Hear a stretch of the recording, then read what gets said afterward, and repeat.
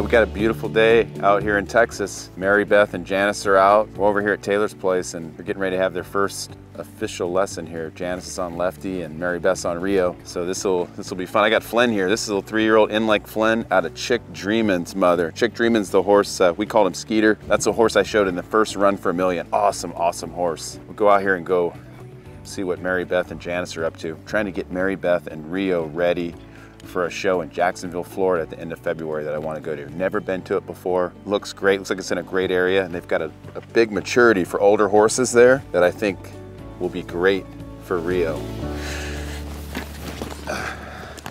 Okay, Marybeth, you ready to run some circles?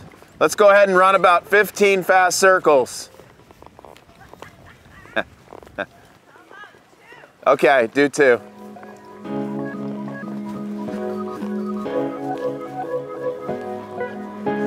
There you go. Keep running. Good.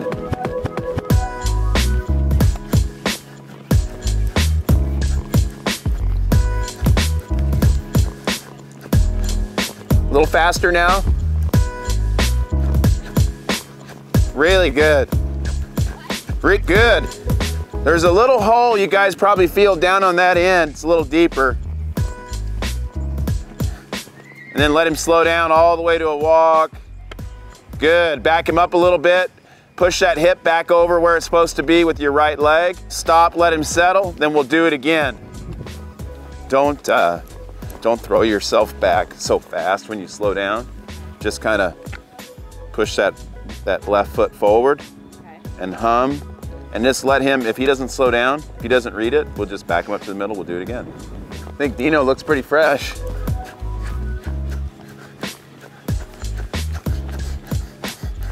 Slope straight off. Good. Perfect.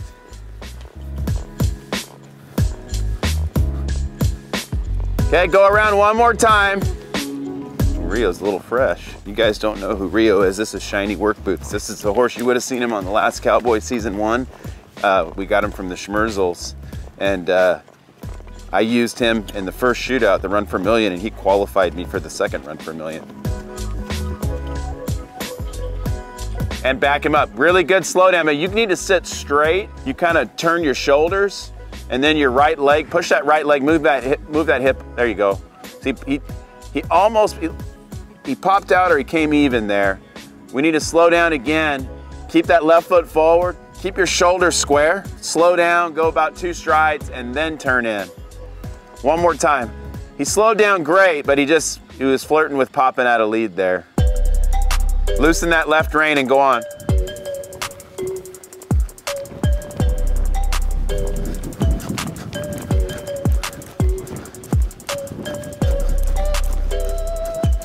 Sit square. There, nice. And pat him, really good. Then just back him up to the middle again. Just want to kind of keep reinforcing that middle's a place where he's going to get to stand and rest. That was good. Give me a low purr for just a minute, then we'll go the other way. Boy, Dino's feeling it.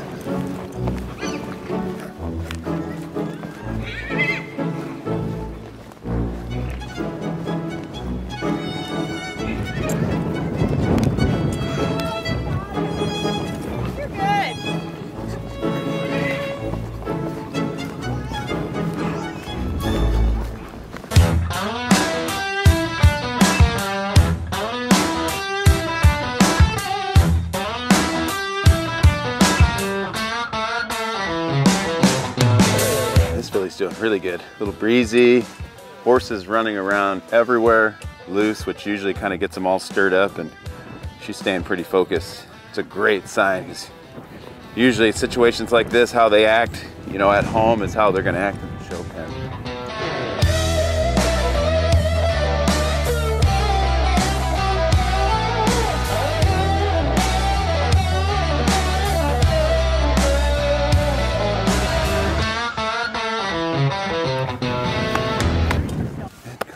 I love this gag for this time of year. It's just a little soft, medium port in there. There's not much to it.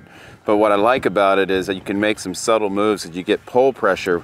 As I pull, that whole mouthpiece just slides up and kind of engages and you get pull pressure. But when I was running those fast circles, her head position was pretty good. She just was a little pushy. If I pick up and she was soft, you know, it wouldn't bother her at all, or she wouldn't hit it. But a couple times she just kind of leaned a little bit and I just held my hand steady and she kind of found her own spot. She just kind of figured out how to get away from that pressure, and it's no big deal, doesn't get them worried. You saw one time there, I went to steer her. She just got a little ahead of me, a little pushy, and I just kind of held her and she kind of found her own place, which she's so good natured. If I just kind of show her where she's supposed to be, she figures out the boundaries pretty good on her own.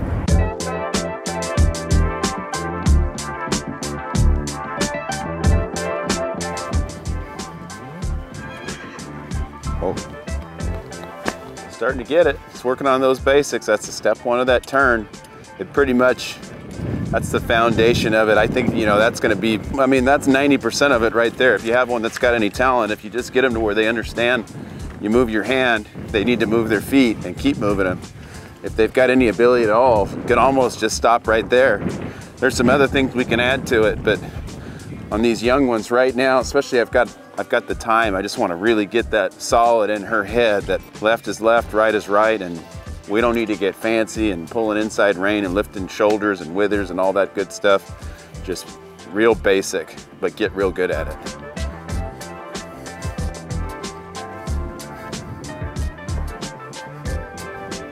She stops or walks out, put pressure.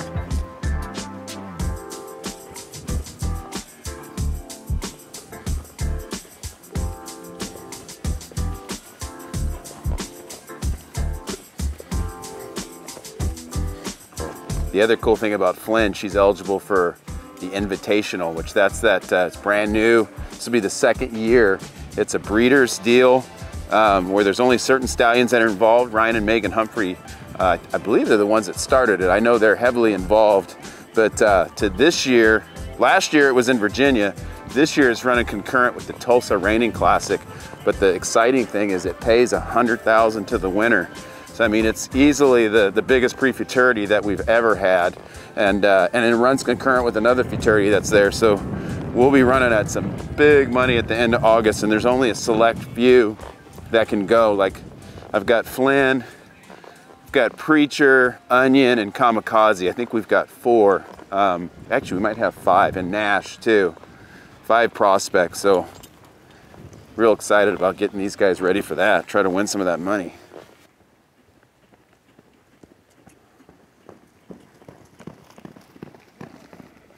Yeah, kind of went to the left just a touch. Looked pretty good though. Get one more on the right lead the other way. That's why he picked that leg up though, because he just had a little more weight on the left because he's leaning.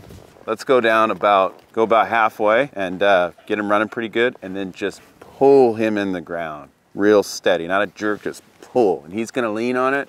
Just keep pulling until he backs up a few steps. Then we'll walk to the end and come try it again on the other lead. Nope, catch him out of the blue.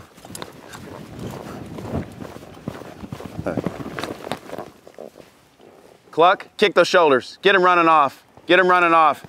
And pull. Pull, pull, pull, pull, pull, pull, pull harder. Good. Now get him running off to the fence again, and then just draw him hard.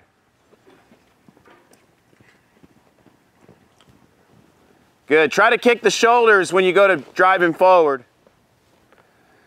All right, then just walk up to the fence, let him settle, and then come stop on the right lead.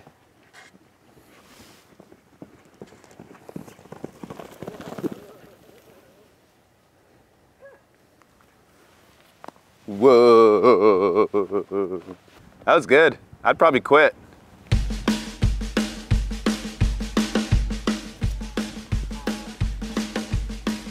Neck rein.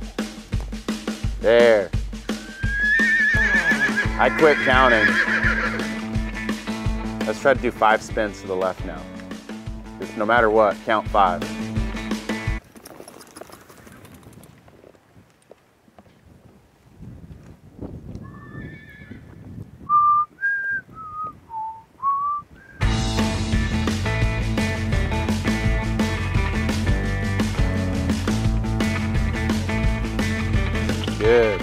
Now push that right spur, move the hip back. Right rein, right leg, right rein, right leg.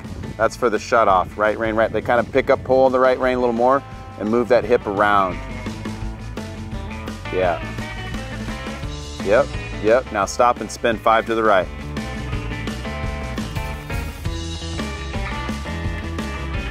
Come on.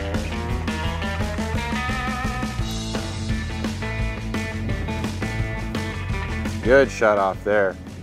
Oh, push that hip back around. Left rein, left leg, left rein, left leg. Make him move, make him move. Squeeze that spur, make that, there. Now stop, 5 to the left. Let's see if he gets that shut off. If that hip swings, right rein, right leg.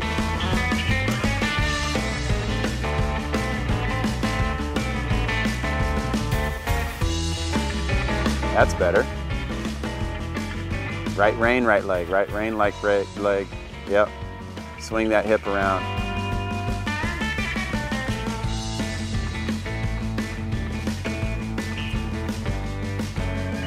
Better. Good. All right, well, I'm snagging Marybeth's horse. This is Fuego here. What's his register name? Voodoo's Fuego. Yeah, we got him from Dallas Cunningham. Did a great job. We went like, what was it, North Dakota, South Dakota? Yep, to get him. Yeah, that was a hell of a trip. But I'm gonna cruise him around now. I kind of snagged him. You did say I could potentially ride him in the qualifier for the Run for a Million. Yep, if you're really nice to me. All right, I'm really nice. Okay, well, I better test him out to see. No bullshit. Allergic to bullshit. Nice. I'm gonna test him out. Okay, have fun. So anyway, yeah, feel free. Oh, you're chiming in? Yeah, feel free to put in the comments what you think, because I think I can show 3. I don't know. So then I heard maybe I could show more than 3. If they say I can show 10, I'm going to show 10. But let us know what you think. If you think Fuego is a good contender, I think he is. Marybeth got him warmed up and ready for me. So let me see how he does.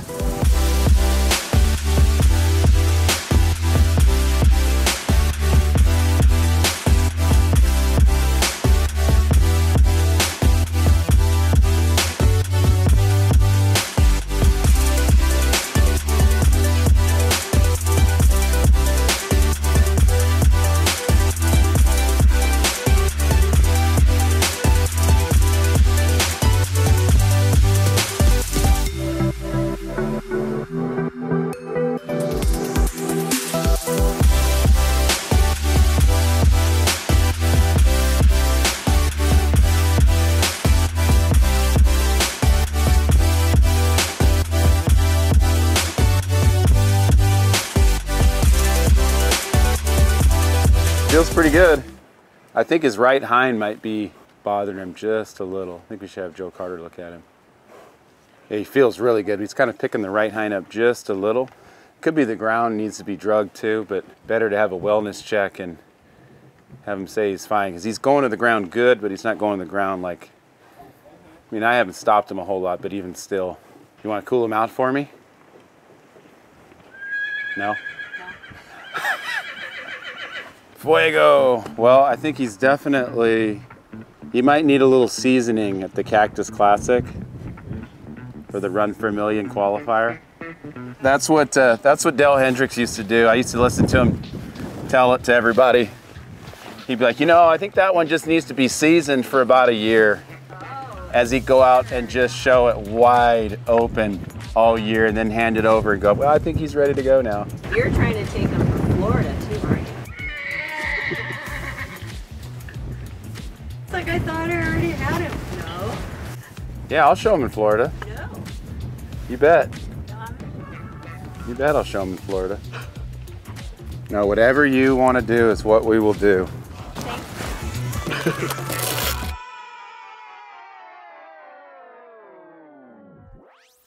Run awesome set of circles on this filly.